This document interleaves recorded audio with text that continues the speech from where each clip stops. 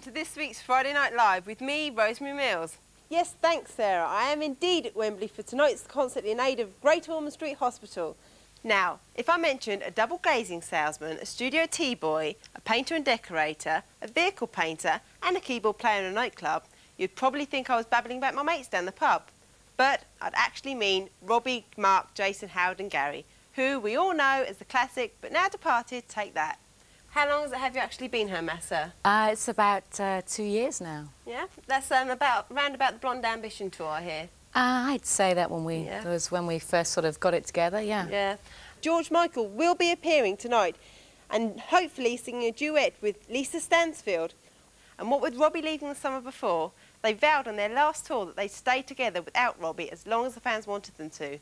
With all this going on, makes you think there's more to them splitting up than meets the eye, and it's bound to come out sooner or later, because they were just growing out of their teeny bop image and developing their own style appealing to all ages. There he is in all his glory.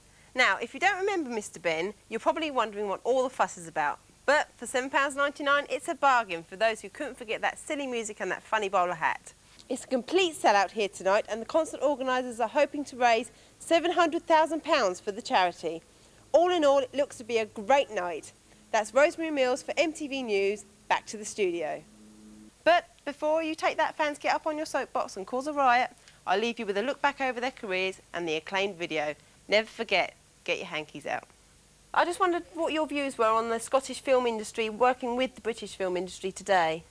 Well, I think your opening speech there sort of points out that the fact that the Scottish and the British film industry, there is a difference, and the north-south divide again. The British film industry, in my opinion, should encompass Scotland. Obviously, as you can see, like, they're making their name now, so maybe in the future it's good, yeah. You just keep pushing forward with these things. You know, I mean, I'm not bitter about it, and I've been accused in the past of sort of being this nationalistic flag waver, which isn't true at all. I simply want to see Scotland as an industry thrive. Have a fabulous week. Until next time, good night.